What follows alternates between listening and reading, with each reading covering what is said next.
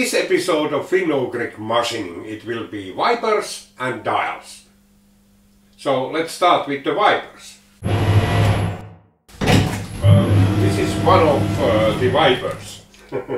And this crosslight has 4 of them, and tailstock has furthermore 4 of them. And here we have a bag filled with these are the original ones. These wipers are made from nylon, and well, the reason why they are made from nylon is that the nylon is not reacting on oils. I used nitrile rubber for these wipers, and it's known to swell with oil. Actually, the oil is not impacting it, it's the additives of oil that make it swell. But in this application it might be so that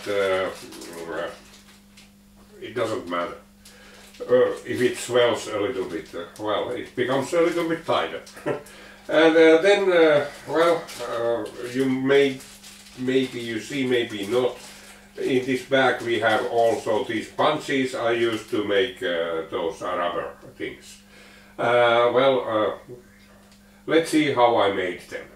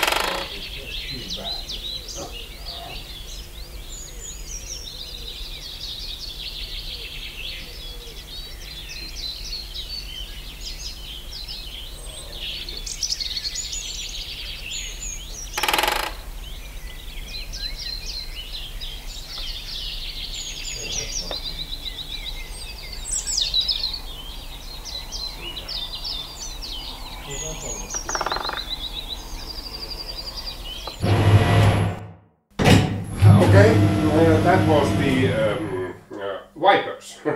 They are actually working very well. They are leaving the stripes in the ways like they should. So I know they are not just mushrooming the dust and oil together, they are really wiping. Okay. The next step will be these dials, which have the original crub screws in them, and this is actually very bad. The one in the compound was completely stuck because it had been screwed, and then it had been marking the shaft. And after that it got mushroomed, so I need to dismantle this and then take the markings away, the dingles away from the shaft, and now it's rotating freely. But it's really rotating freely, so we need to have something to stop it from rotating. This one as well, it has the scrub screw, but it doesn't have a thing that I will show you very soon. And what we need is a thumb screw for each of them, and as the original setup also had these, I also made these off the camera. These are made of brass and they go into the hole so that the scrub screw is not marking the shaft, but it's facing this brass thing. I will use this 16mm cold rolled steel. Portion of it will be 5.2 millimeters, and then the major diameter for the thread itself it will be 5 millimeters. And then I part it off, or thread it with a die, and after that I will cut it off so that I have enough material to hold it in the milling machine to make the flats for the thumb screw. Well, let's do that.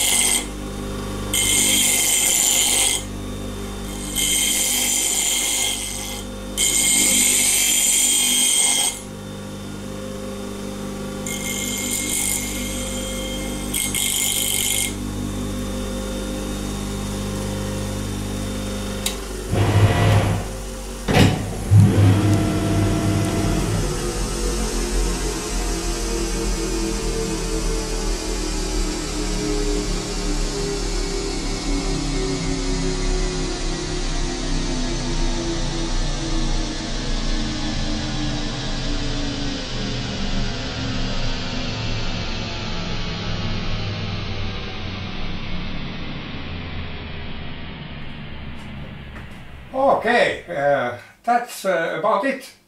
Now I don't need a screwdriver to lock the dials. And yeah, it was actually quite hard when the locking mechanism is under and you have to loosen it. Well, I believe this is something that every Weiler owner has solved in some way. Okay, in the next episode of Finno Ugric machining, well, let's see what it will be. I think I will figure out something. Till then, see you!